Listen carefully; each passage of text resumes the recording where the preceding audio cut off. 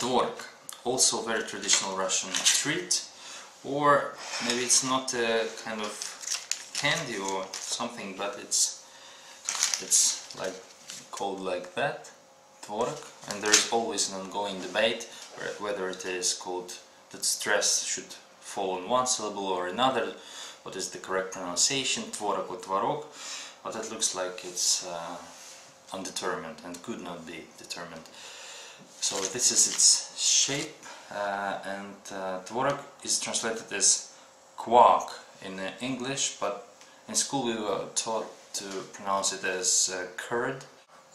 English sources list it as fresh cheese, which we currently do not consider cheese, and also it has different fat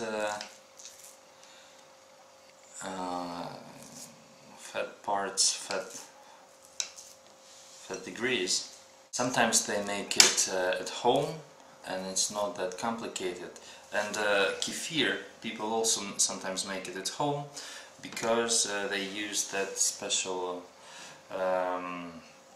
foundation for the drink, which we call the mushroom, kefir mushroom, which they put inside a glass of milk or a bottle of milk, and then the natural fermentation turns the milk and actually the kefir. Tvorog is very healthy, good to your bones, and but it's not always sweet. It's not sweet at all.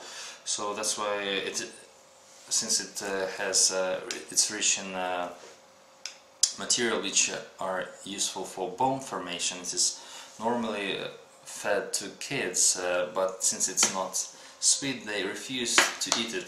And then people came up with this, which is called tvorozhная massa, or the quark mass, which is basically tvorog, which is sweetened and has raisins in it, and this actually is a treat. See, raisins here.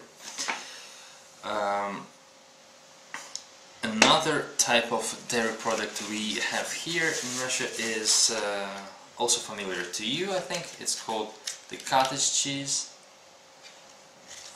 домашний сыр, or зернистый творог, which is more or less the same, grained quark, and it has grains of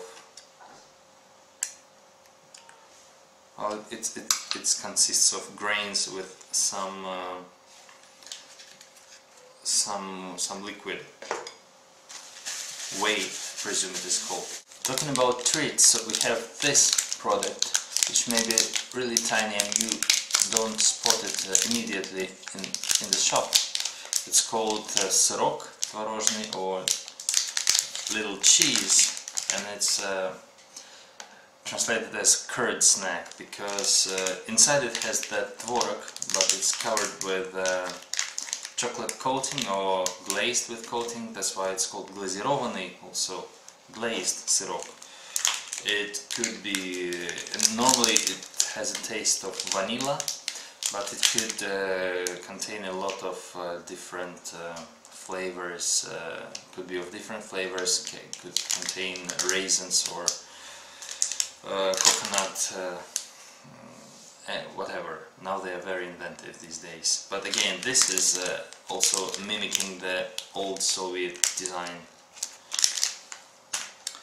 Another branch of dairy products is processed cheeses.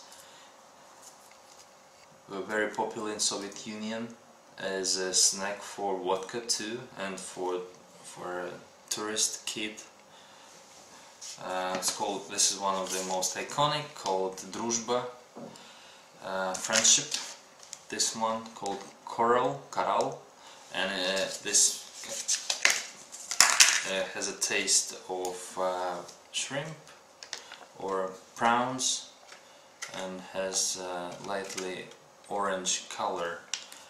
Here is approved by astronauts or cosmonauts, so presumably they took it in space with them. Last but not least is this kind of cheese, which is like sticks, quite flexible sticks, and it's smoked. It's a real cheese, and it has its origin in Caucasus region, and quite popular in my country, in Russia, and some people use it as a snack for, say, beer. And it's fragrant. Yeah, it smells of being smoked. These were most popular dairy products in my country. I do not claim that I covered them all, I just covered the ones I tried myself that were popular when I was a kid in Soviet Union, that is in 80s, and which are still available in shops here in Russia. And you also got familiar with that phenomenon of mimicking old design patterns which were popular in Soviet Union, well, decades ago. Thank you for your attention. See you soon. Bye.